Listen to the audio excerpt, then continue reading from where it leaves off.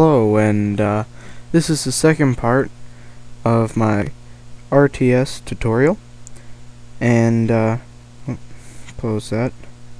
Last time we made a worker sprite, and we got it to move to where you click and rotate to that position, and now we also got a cursor to be whatever you want, custom, and this time we're going to program it for multiple units. And the way we're going to do that is we're going to put in the step event of our worker. When we have if moving, we're going to tab everything forward once. Then we're going to say if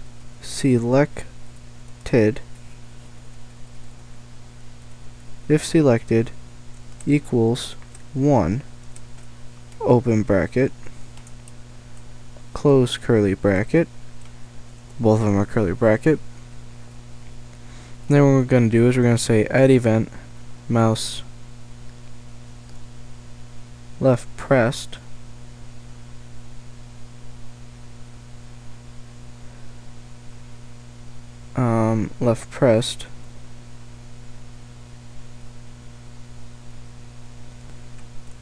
selected equals 1.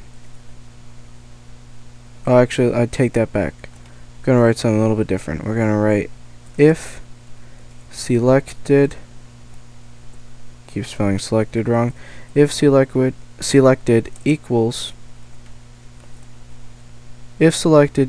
0, curly bracket, selected equals 1, then a curly bracket. Then we're going to write if selected, then we're going to write else,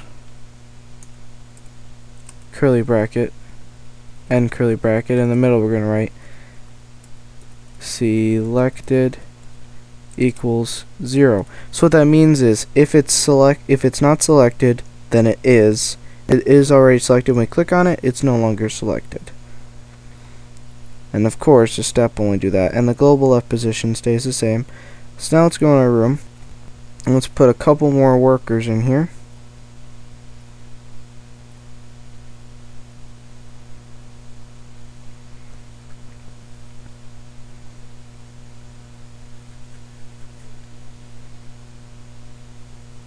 Okay.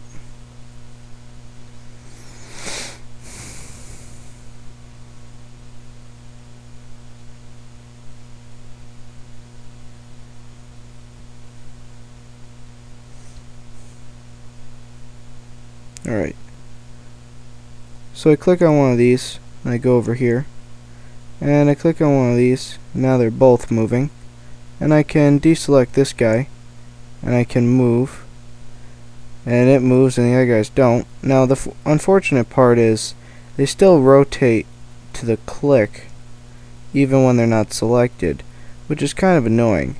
So what I'm going to do is we're going to make a little changes to this. One thing you also noticed is that they move when you're selecting another object. You don't really want that. So what we're going to say is we're going to add a new execute piece of code to left pressed. We're going to say to object worker moving equals 0. That way you're not moving. And we're also going to put in global step event. We're going to put all of this if selected equals 1. So it's not even going to do all this stuff until you have a selected worker. Okay. So now let's see where we are now.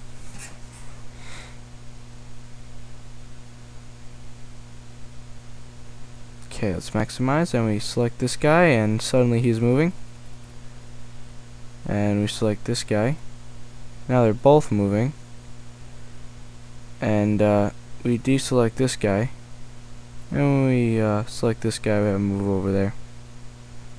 We deselect him, and suddenly he's not moving, he's not rotating. The problem still occurs, though, that they move when you click on a person. So, thinking how we can stop that. This hasn't been a real problem before because I did it in a different way, and I want to do it in a new way to make it a little more advanced and a little bit better looking. How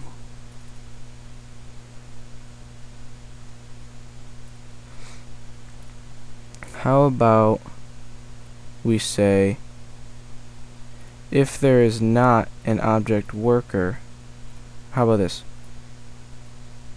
If the place is empty, 0, 0 relative for all objects.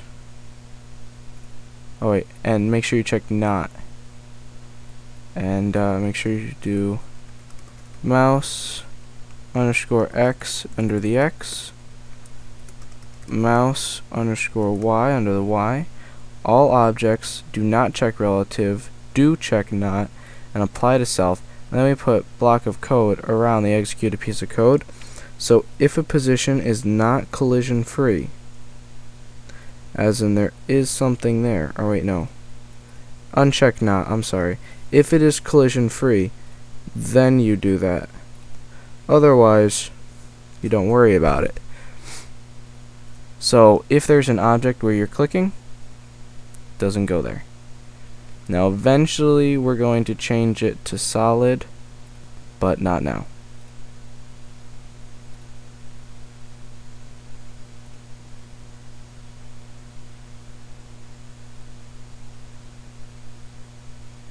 Alright, now as you can see, this is trying to reach the area, but it's just not quite there. So what I'm going to put in with worker is add event collision with worker stop moving, and we'll see if this works. I don't know if it will. Need to finish that. Sorry, I was trying to do something while I was doing it. And this basically wraps it up.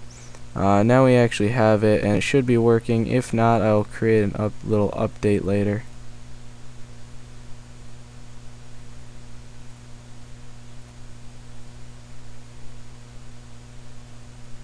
Yeah, it's not real quite working, and but I will get it done, do not worry. And next part I will show you how to get rid of this bug, and I will also be showing you how to make resources, how to make the worker gather resources,